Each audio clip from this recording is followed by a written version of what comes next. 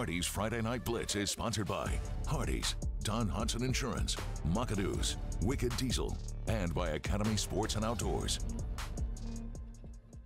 Yes. Good evening, everyone. I'm Jermaine Farrell, hoping your day is wonderful and blessed. Welcome to Hardee's Friday Night Blitz, Week 6 of the high school football season. The midway point, highlights of 15 games, and we kick off the action with our game of the week. Now, the Hardee's Friday Night Blitz Game of the Week, sponsored by Don Hudson Insurance.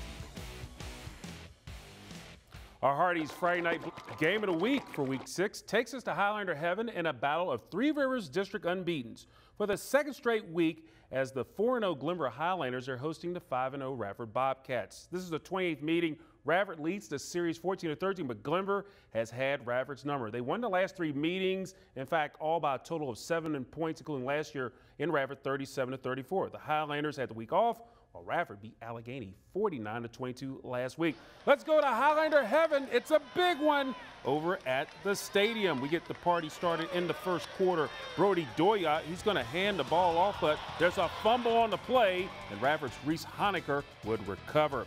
A few plays later, though, the Bobcats, yes, the Bobcats are going to march down the field, do a little something about Landon Clark to Luke Woodard. Luke, I'm in the end zone. Touchdown. The Cats would convert the 2-point conversion, so it's 8-0 Radford. Glenver will get the ball back. Doyat's going to go to the air. He's going to get some haterade. It's Woodard. He scored a touchdown. He got a pick.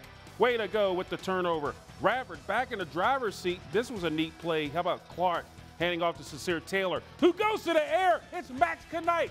MK, touchdown in the back of the zone. The Cats take a 15-0 lead. Later, more Bobcats back in the red zone. They're paying rent there. Clark fakes the handoff. He's going to call his own number. Jukes and jives. Touchdown. Radford up 22-0. Second quarter, Radford would have their way with Glenver all night with defense. Clark is going to find Brandon Thompson into the zone. That's a touchdown. Radford in control, 29-0 at the half. Radford makes a statement to go to 6-0 with a 36-3 win over Glenver. Ryan Moy gives us a wrap-up from Highlander Heaven. Well, for tonight's game of the week, Radford taking on Glenver. It was all about a defensive performance versus an offensive one, as we usually see from the Bobcats, but they were able to get the job done once again to remain undefeated on the season. We got a chip on our shoulder. It feels like every game we're hated because we're undefeated. But we come out, we have our game plan. We do what we do in practice, and our game plan, we set it perfectly, so we're good. You know, I felt really good about the plan coming in. You know, I feel like our execution was pretty flawless. So it's a credit to the staff. It was really a credit to the kids. They went out there and they made a ton of plays. We just asked for relentless effort for 48 minutes, and we got it. We got it in all 3 phases. I mean, this game is personal to us. We've lost 4 straight years, and we wanted to set a statement early, and that's what we did. They were able to get some pressure on them, you know, and that's kind of our MO. That's kind of how we play defense. We want to attack, and those guys did a great job, you know, getting pressure to a really good quarterback. Man, you know, they're not giving us a trophy tonight, right? So there's a long way to go. And that's just the absolute truth. Does it feel really good to always win? It does. It does. You know, our guys like to win.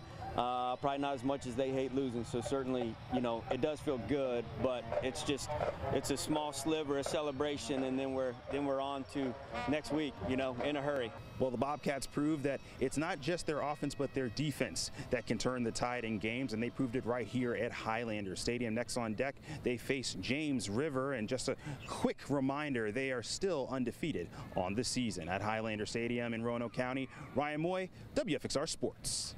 Thank you so much, Ryan. Staying in Roanoke County and Vinton, Bob Patterson Stadium. William Byrd taking on their county rivals in Cave-Spring. Military Appreciation Night in the house. The Terriers with names of fallen service members from the Vietnam veterans. Cave-Spring, however, would score first as quarterback Garrett Lonker would throw for 6, hitting Owen Sweeney for the touchdown. That put the Knights up 6-0, but it was a lead that would not last as William Byrd, they would come back in the second half, and they win this matchup 14-12 over Cave-Spring. Meanwhile, James River with homecoming dreams. During the end of 2-game lose streak, they would host Carroll County, and it was homecoming in Buchanan, or Buchanan, depending on how you want to say it. The Cavaliers with the ground game of our Bryce Smoot breaking off something proper with a nice little run down the sideline. And it was so nice, let's do it twice. Bryce Smoot running hard, young fella. You got one on the horse collar. After a blocked punt, though, Smoot would get that touchdown there, made it 7-0 Cavs, and Carroll County to get the shutout. They win 14-0. The Knights dropped their 3rd in a row. Off to Appomattox Bragg Stadium, where the Raiders hosting the Alta Vista Colonels. The Colonels were up 30-7 in the second, and the Raiders, Daniel Bradley, going to break off a nice little run, and he is in the clear. Look at that, the touchdown, cutting the Alta Vista lead to 30-14, but the Colonels had an answer all night long. Like Lionel Richie, all night long. The Colonel cheerleaders say, hey, we got something for you, Alta Vista, and the Appomattox team there. How about this? LaDanian Stone rocks his way in for the score. It was 36-14 Alta Vista, and the Colonels, they get a big win at Bragg Stadium tonight, 56-16 over Appomattox. Staying in the Dogwood, William Campbell hosting Nelson County. Former Glass QB and Texana Andre Kendrick checking out the action. Campbell already up 7-6, and William Campbell, the Generals. EJ Elijah Jackson runs it in for the score. And it was so nice, we had to do a backflip. Yes, gymnastics. I give it a 10 for that flip. Meanwhile, William Campbell again. How about Xavier Day? All day touchdown. William Campbell will go on to roll the Governors of Nelson County, winning that one 31-6. Coming up, we have Hardee's Friday Night Blitz Week 2 action. We're going over to Patriot Stadium as we check out Patrick Henry as they take on Pulaski County in a River Ridge District matchup. Stick and stay, please. Now, Hardee's Friday Night Blitz Band of the Week.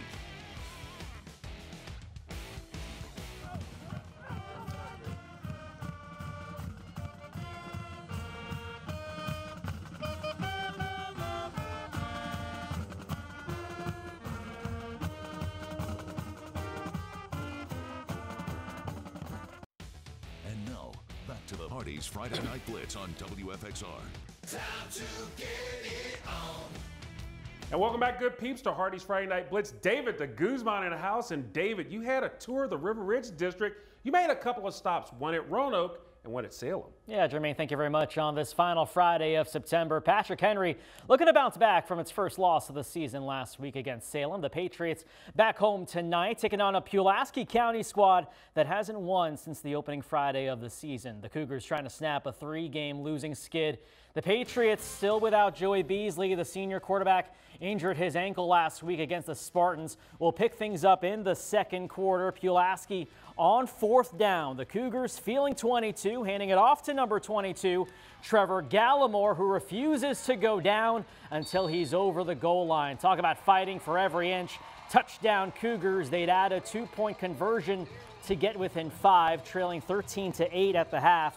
Then in the third quarter, purple ball, Quiley Carter. You've got a fast car and I want a ticket to anywhere. The junior drives the Patriots into the end zone for the touchdown. It's a 2-score game, 20-8. Still in the third, though, the Cougars not giving up. They'll chuck the ball over to Chase Lawrence, the junior, able to get over the goal line for the score to get back within 5, but it is all smiles from the Patriots tonight, who get the win 48-22. Meanwhile, Salem hosting Hidden Valley. It did not take long at all for the Spartans to find the end zone here on the punt return.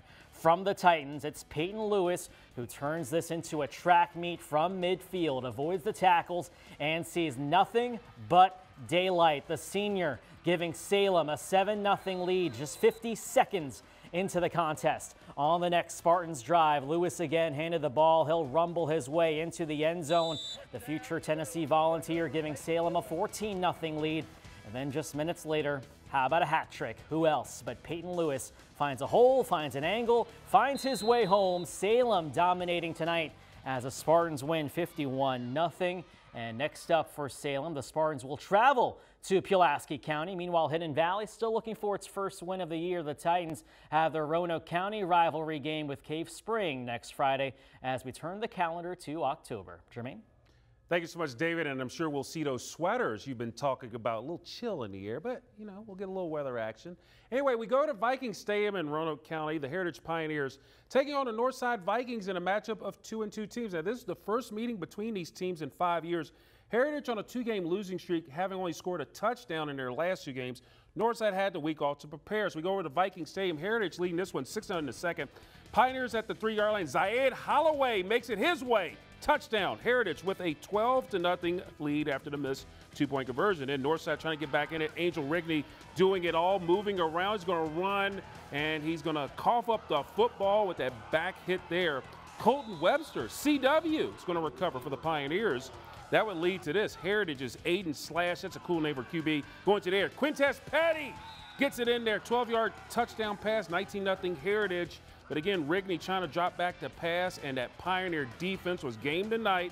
Braylon Horsley is going to get the interception. Heritage ends their 2-game losing streak with a 40-7 win over Northside. Our second game featuring our Seminole District team visiting a Blue Ridge District team. Brookville taking on Franklin County. Brookville, they would get on the board first. Elijah Hutchinson Hughes, the law firm, gets it in with a 2-point conversion. Brookville up 8-0. It's now 16-0 Brookville, but Franklin County off of a fumble recovery. How about Winston Davenport to David Casey? Casey does the rest. He is gone for the touchdown. Brookville's lead is cut to 16-6. And the combination was so nice. Let's see it one more again. Again, one more again. Yes, it's going to be Winston Davenport from distance. Going to hook up with, guess who? That's David Casey. This combination so cool. Again, we had to see it again. Touchdown. Brookville had their lead cut to 16-13. The Eagles, they come back. They get into the win column with a 26-22 win over the Bees. We started this block in the Star Seed. Let's end it there. William Fleming Colonels hosting the Halifax County Comets. The Comets, coached by former William Fleming head coach right there, Robert Sinsney. And last time these teams met was back in 2012. Let's go to the first corner. Colonels, Tijuan, Preston, TP, are you with me? An 8-yard score, 7-0 Fleming. And then the Colonels, Jasir Preston to Kai Jordan. Look at the one-handed snag. That was so nice. But Jordan wasn't done with cool catches. How about this? Preston going to KJ. He got 1 foot in. That's all you need. The cool kids are doing it. 14-0, an 11-yard score there. Then the Colonels, Preston, he went to the air making moves. He's going to try to find someone. You know what? Hey, I'm just going to do it myself. JP, Jasir Preston running hard. 21-0 Fleming at this point. And the Colonels, they double up the Comets 42-12. Coming up on the Hardee's Friday Night Blitz with scores and highlights. Because we do it first, we have our last batch of highlights, plus our Player of the Week with Ryan Moy. Stick and stay, please.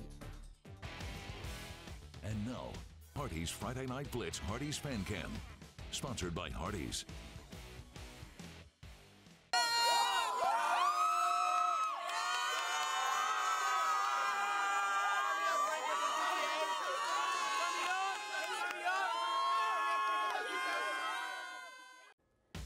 And now, back to the Hardee's Friday Night Blitz on WFXR. Time to get it on.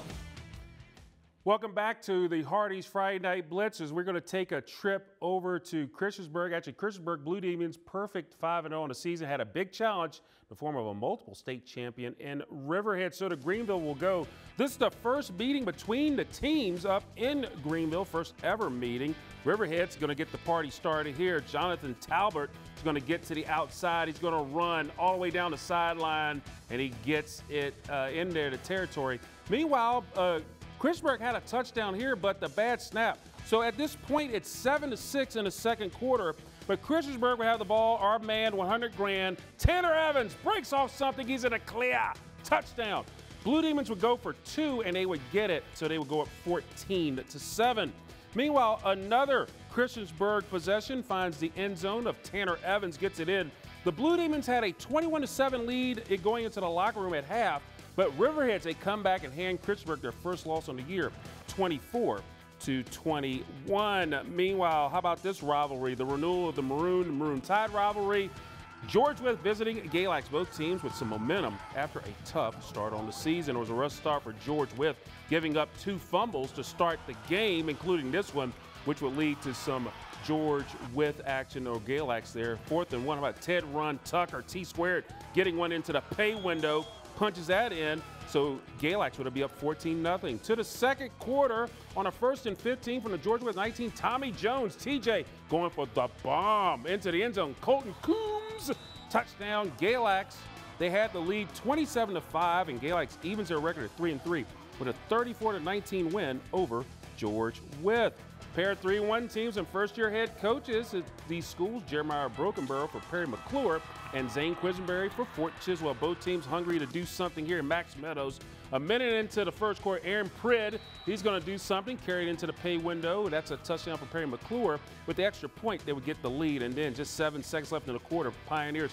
Leighton Kennedy brings their first and only touchdown of the night, and the Pioneers, they would go ahead and get the extra point here as they go to the air, and yeah, there it is right there. That's a touchdown for the Pioneers as they get one in there. Perry McClure goes on and wins over Fort Chiswell tonight, 22-7. Norcross hitting the road to face Blue Ridge near Charlottesville. Second quarter, 8-0 Blue Ridge on a 4th and goal. Tristan Lang tries to run it himself, but he gets stopped on the goal line by Blue Ridge. But the Raiders would not be stopped. Brock Miles is going to call his own number, plows his way in, hands it off to Cam Johnson for the score. Norcross down 1 at the half. The Raiders, they bounce back to go to 4-2 with the road win over Blue Ridge, 24-15. We wrap up the highlight reel over Vineyard Park. Roanoke Catholic taking on Franklin for the first time. The score tied at 8. We start the second half. Roanoke Catholic's DeMarcus Brown. What can he do for you? How about take one, juking and jiving, and he is gone to the house for that touchdown. And that would be an 80-yard return, and that would make it 16-8 Roanoke Catholic. Franklin comes right back, though. How about Trayvon Torrance? Somewhere in that mass of humanity, you see a score. Yeah, he got it in there. Those are the pay dirt. It looked like a rugby scrum. Tied at 16, and Franklin would go on to win over Roanoke Catholic 36-30. Now, Hardee's Friday Night Blitz Player of the Week, sponsored by Wicked Diesel.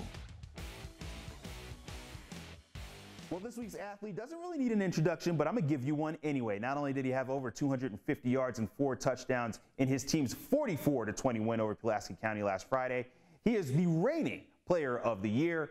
And guess what? He is back as your Player of the Week. Tanner Evans, quarterback safety, Christiansburg High School. It started kind of in last week. We knew they scheduled their homecoming game for us. We really just took it personal. The coaches really just put together a great game plan, and then our O-line executed and allowed me and the running backs to just do all we could, and just they created nice gaps for us. It's almost same as the past year. We have honestly a whole new mentality, younger guys stepping up, and it just allows the older guys to step into leadership roles, and the coaches do not have to do as much and just let the seniors step up and do their thing. To be an extension of Coach Wilkins, what does that mean to you? It's good, just knowing that they respect me like they do the coaches, and just knowing that they trust me to do everything that I can. The senior class has just really stuck together since middle school, rec ball. We just all stuck it out, and we're all playing this year too. Talk to me about who Tanner Evans is now. Really just anything I can be, to be honest. Just trying to just leave it all out there for the senior year and just show what I truly am to the community and to the school. To put on the number 4 and just represent my sister's best friend, it just means everything to me. Just knowing that the New River Valley especially gets slept on from like the whole rest of the state, and just knowing that we can go out and show people love and just really show who we are. Christiansburg in general means the world to me, just to all the supporters, to the administration at the school coming up to you, oh, good game last week, and the people in the school just high-fiving you when you come by, it just means the world. Up next, we put a wrap on the Hardee's Friday Night Blitz. Thank you so much, Ryan. We have our latest unsung hero, or heroes in this case, and our play of the night. Stick and stay, please. And now, the Macadit Play of the Night, sponsored by McAdoo's. Our Macadit play of the night, Radford's Landon Clark hands it off to Sincere Taylor, who hooks up with Max Knipe in end zone for the touchdown. The Bobcats roll tonight. Clark, Taylor, Knipe, the law firm, gets our Macadit play of the night. And now, it's Hardee's Friday Night Blitz Unsung Hero, celebrating those who keep the game moving, sponsored by Academy Sports and Outdoors. It is Unsung Hero time, and this week, the honorees are the Norcross Lower School grade girls. Now, these group of girls are part of the Unicorn Society Animal Rescue Team. Last Friday during the Norcross football game, they held a lemonade and bake sale to raise money for the Roanoke Valley Horse and Rescue. According to the Roanoke Valley Horse and Rescue website, the organization is focused on the prevention of equine abuse. Their paddocks are open to abused, neglected, starved, and slaughter-bound horses. The Roanoke Valley Horse Rescue, Inc. provides educational opportunities to the general public on horsemanship, horse care, and safety. And a Norcross teacher told me they plan on visiting the Roanoke Valley Horse Rescue later this year. They raised $360 during their fundraiser, so congratulations to the Norcross Lower School grade girls, this week's Unsung Heroes. Now, if you guys out there have an unsung hero you would like to spotlight on the Hardee's Friday Night Blitz, please email me, jfarrell@WFXRTV.com. We appreciate all the candidates for consideration. Well, folks, that does it for this edition of the Hardee's Friday Night Blitz. Don't forget tomorrow, UVA Boston College on our sister station, WWCW2. We'll have this show on WFXRTV.com momentarily. Thank you so much for watching the show. I'm Jermaine Farrell. Hope all of your teams are winners. Have a wonderful and blessed weekend and night, everybody.